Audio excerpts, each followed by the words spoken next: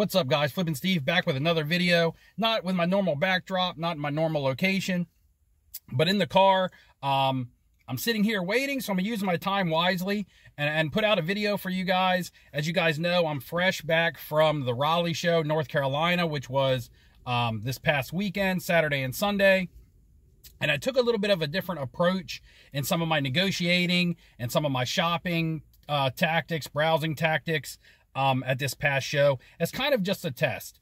And I want to put out this video to help people, caution people, but I don't want to use the word caution in a negative way, but just help people protect themselves when they're either buying or selling or doing whatever you may be doing at a card show. I'm going to use 3 separate occasions that I experienced in person from this past show that I was at. I'm going to tell a couple stories about some cards, some deals, just some situations, and I put this stuff out there for you guys so you can be aware for when you attend the show. And I know a lot of this stuff is common sense and it's common knowledge that a lot of experienced people out there know about, but if you're new to the hobby and you haven't experienced shows that much, then take some of this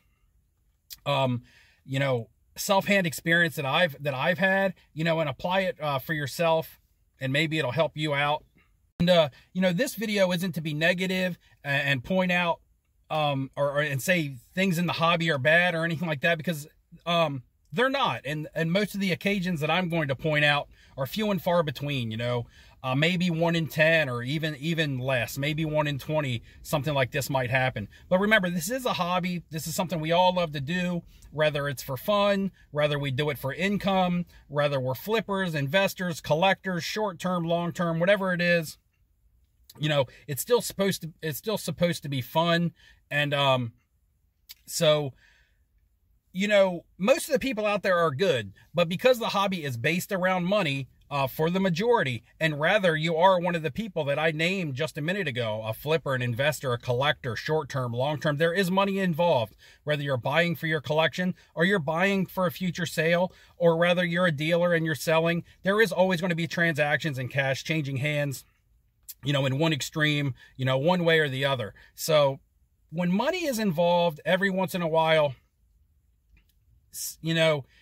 things could be shady, and you want to protect yourself against that. And first thing I want to talk about is when you're buying raw cards from a show, don't be afraid to ask to look at the card. Don't be afraid to look it over well. And I've had instances in the past where I've gone to a show and I've gone up to a seller and I've been like, hey, do you mind if I take a look at this card? For instance, about a year ago at a Philly show, I said, hey, can I take a look at that Trae Young Select? I'd like to take a look at that. And the seller basically said, the card is this price, either you want it or you don't. And that's fine and that's fair. It's his card. It's his prices. I wasn't there to dispute that, but he didn't even want to let me look at the card. So, not even out of the showcase. And I've never experienced that again. And it's been a long time since that happened. But in a day and age of graded cards, and also lots of people selling, and you having, multiple people you can buy from, that's the kind of dealer you kind of want to steal yourself clear from. I took the approach at this show to going up to a lot of dealers, and if they were selling graded cards, I would straight up ask them, okay, so and I would introduce and I would say, hey, I trust you. Is there any reason why that card isn't graded? Is there any reason why that card in your showcase is raw and not graded, especially when they're selling a majority of graded cards? And a lot of the times the answers I would get would be, I haven't had time to grade it. It's not gradable. Lots of people were honest with me. For example, I went up to a showcase. I asked about this Colin Sexton Immaculate RPA. I said, by the way, is there any reason that card isn't graded? And most of the cards around it are graded. And the dealer actually said, I've looked over it. The autograph looks really good. It does have a little chipping on the back edge. I believe it'll probably grade a 9. And I just got that card and I haven't had time to send it in. And that was a completely honest answer. I looked over the card, everything and they told me that before I asked to look at the card. I just said, hey, you saved me some time and, spare me the bull crap. And You know, is there any reason why that hasn't been graded? And then I did take it upon myself to look over the card, but that was kind of a test question, you know, to see what this dealer would tell me. Maybe they would say, hey, no, that card is you know, it's an immaculate card in immaculate condition. And then maybe I would look at it and it would, maybe it wouldn't be. But, again, that was an honest dealer. I bought the card on the criteria that I knew what it looked like, as well as their assessment of the card. However, there was, one dealer that I did go up to that said all the exact same stuff. The card looks good. I just haven't had time to submit it. I don't grade that much. Most of the slabs that I do have, I already bought graded, and all that stuff may be true. But when I looked at the card, it was really beat up on the back. The back of the card was very beat up. If I just looked at that card on the face of it, on the front from the showcase, the card would have looked really good. But by looking at it over on the back, I realized the card was pretty damaged, and it was a card that I passed on.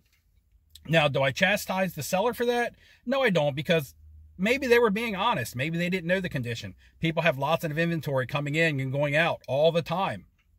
So am I saying the dealer was lying and trying to sell me a good card or a bad card? I mean, I'm going to give them the benefit of the doubt and say no, but as a buyer, as a consumer, someone who's going to spend their hard-earned money on a card, make sure you just protect yourself against that, because there probably are some people out there who would like to pass off a damaged card as if it wasn't damaged to someone, you know, who didn't want to take the time to look at it or ask to look at it.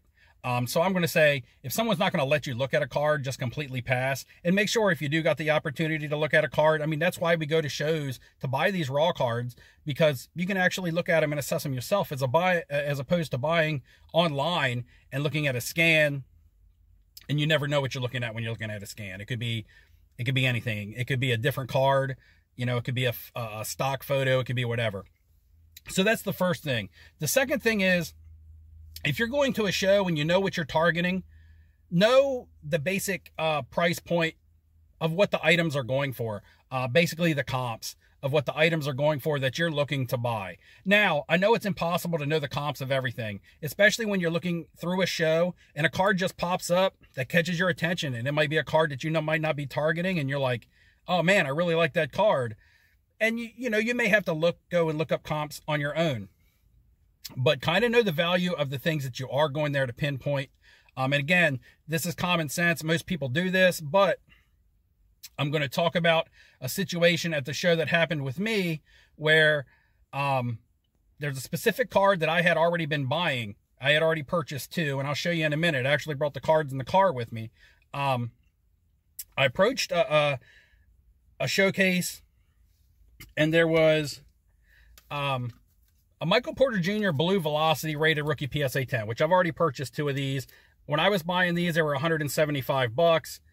I know that the value on these right now is right around the $300 mark. I knew this going into the show. I had purchased two for $175. The card has gone up. eBay auctions have been ending at around $300. One actually ended that day at $308. But I knew the price of the card. There was one in a showcase. It was unstickered, unmarked, and I asked the seller, I said, how much for the Michael Porter Jr. Blue Velocity? And they said $675. That is what they quoted me on the price. They said $675. And I just simply said, thank you. Thanks. You know, thanks for letting me know what the price is going for. And I continued to look through the showcase to see if there was anything else that might catch my eye. Now, I already knew that we were too far off for me to make a deal, because he also said it's $675, but I have room on it, which means that he's willing to negotiate. But I already know that I don't want to pay over $300, and he's starting at $675. Now, could I have been ignorant and been like, that card's only comping for $300? You could, but that's not very good etiquette, in my opinion. Basically, I believe people can sell their cards for whatever they want to sell them for whatever reason. They're in for them for a different amount. At least they can give you the price that they want to give you. Sometimes that might be trying to take advantage of people, and that's why I'm talking about this right now in this video. But that's also why I'm saying know the price of the stuff that you're looking for. I immediately knew that there was not going to be a deal for this card. I'm looking through other stuff, and I never bring up the word comps in a deal to a seller. I just don't. However, This gentleman then said to me, the last comp on this card was $675, is what he told me. I never mentioned comps. When he said the price was $675, I never said they're comping on eBay at $300. You know, it's not my place to do that. It's his card. He's the seller. Again, he can sell it for what he wants to sell it for, or tell me what he wants to sell it for. However, he in turn then said the last comp was $675, which I knew was not correct. I have 2 of these, and all I said was, oh, that's good to know because I have 2. I hope it is going for $675. You know, that makes me feel good on my $175 investment. If it's going for $675, I'm feeling pretty good about that. He then corrected himself and said, they're listed at Buy It Nows for $675 or best offer. So he went from the card is $675, the last comp is $675. Oh, well, there wasn't actually a sale at $675. There's Buy It Nows listed at $675 or best offer. So again, know what you're looking for, because that day an auction of that exact same card, again, the Michael Porter Jr. Optic Blue Velocity and a PSA 10, ended at $308 at auction. I watched it. I'm out on that card at $300. I wouldn't tell anybody to buy that card. You know, over $300 to $325 right now. I was in so early at $175 that now I'm just happy taking what I can get at $300. I was in that auction that ended at $308, and $300 was my max bid, and I was out. So I'm not telling people to go pay more money for that card or anything like that. I'm actually out on that card over $300, but it is going slightly over $300 now.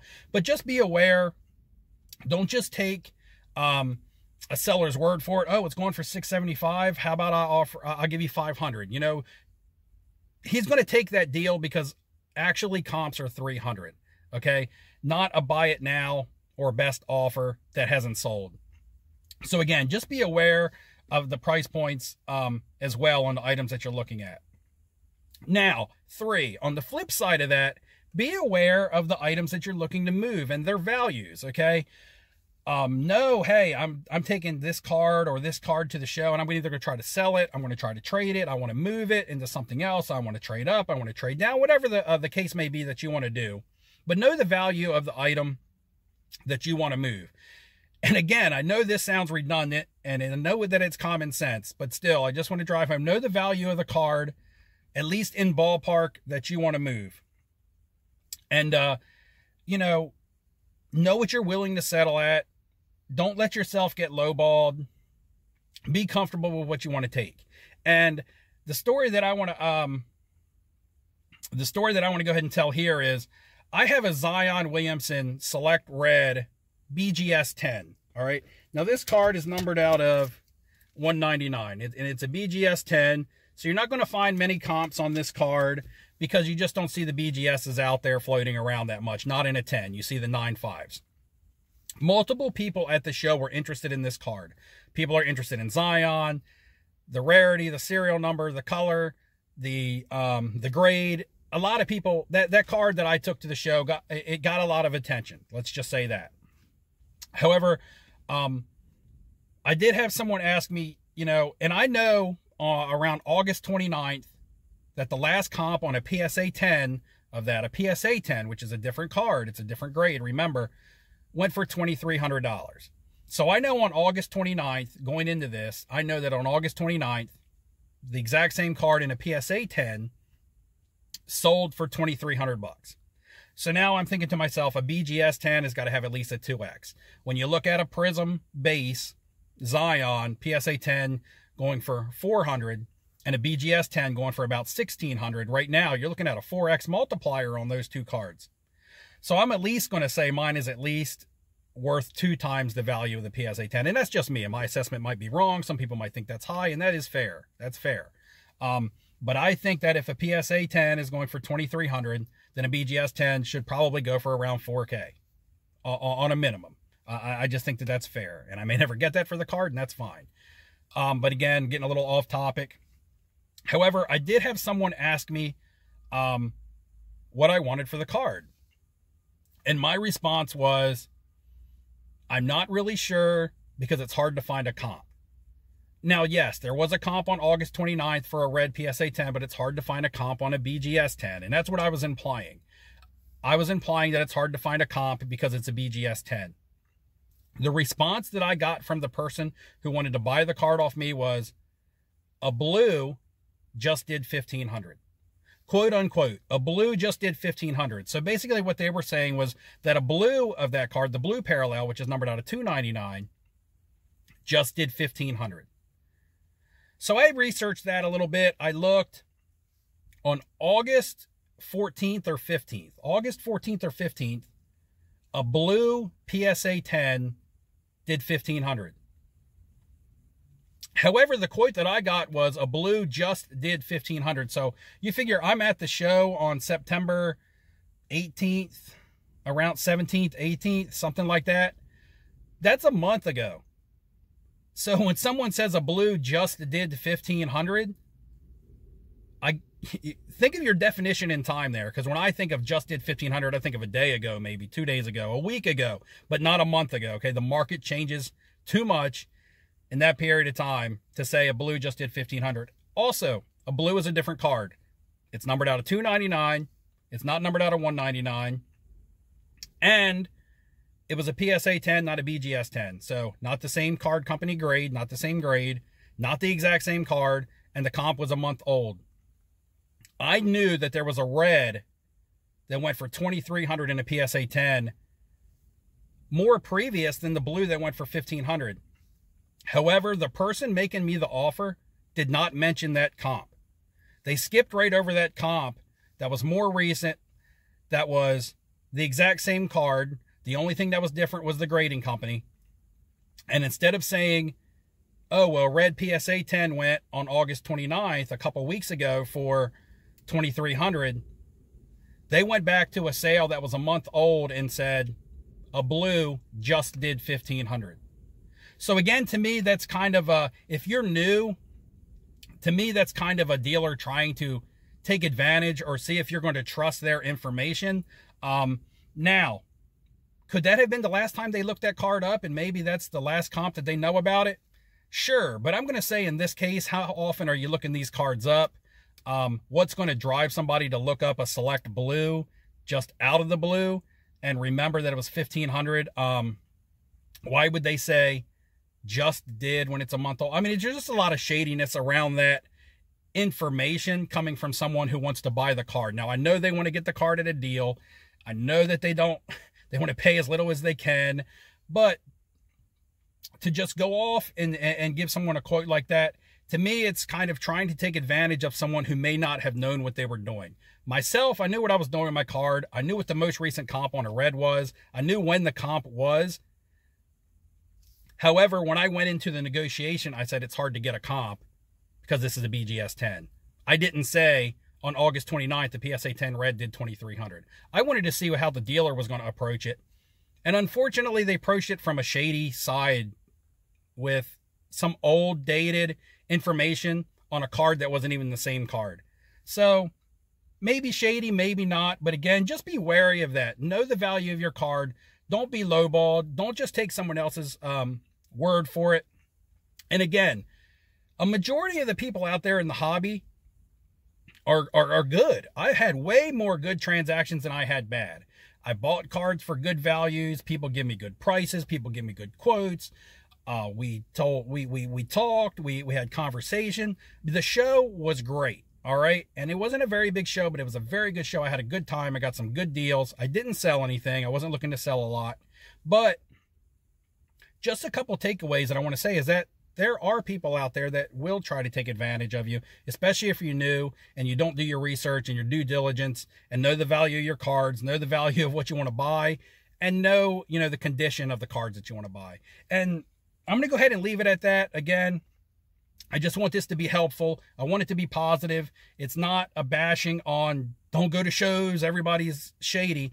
It's just a, hey, red flags. Just be careful when you're doing your transactions, and make sure in the end that you are looking out for yourself, because that's the one person that you can always 100% trust is yourself. All right, guys, that's all I have for you. Hopefully you take something away from this video. Again, it's shot in the car. The lighting's not very good, but I wanted to get it done. I wanted to get it out, use my time wisely.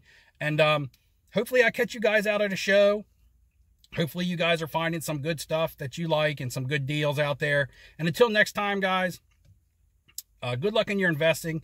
Don't forget to like, sub on your way out. That's fine. And until next time, guys, I'll see you later.